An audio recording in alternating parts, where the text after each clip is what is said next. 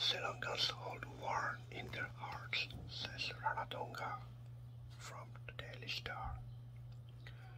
Former Sri Lanka captain Arjuna Ranatunga on Wednesday paid tribute to Australian great Shane Warne, saying the spinner found a place in the hearts of the island nation's fans for coming to the country's aid after the 2004 tsunami.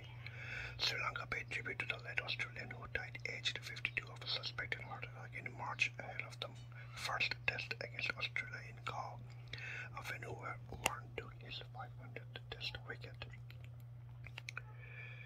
The real spinner won over the South Asian country on a relief tour to Galle following the devastation of the Boxing Day tsunami.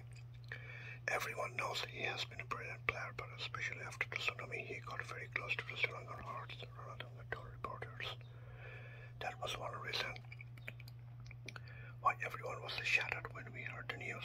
Warne helped raise more than $1 million to rebuild the Galle International Stadium after it was ruined by the tsunami, which killed more than 200,000 people around the world, 31,000 of them in Sri Lanka.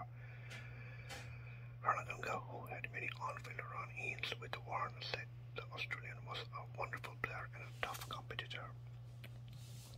The left-handed batsman, one of Sri Lanka's greatest cricket stars,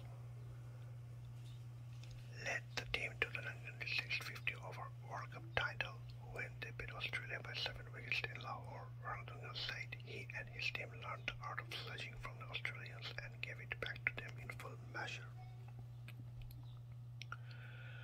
When you travel to Australia, they would be very tough, so we learned from them, said the 58-year-old. Unfortunately for Australia, I used that in the 1986 World Cup final. Ranatunga rated Warne as the biggest turner of the cricket ball among the leg spinners of his time, including India's Anil Kumble and Mushtaq Ahmed of Pakistan.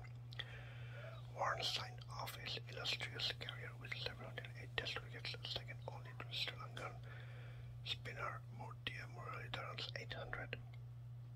They enjoyed their success when they played against each other, said Ranatunga of the rivalry between the two spin legends.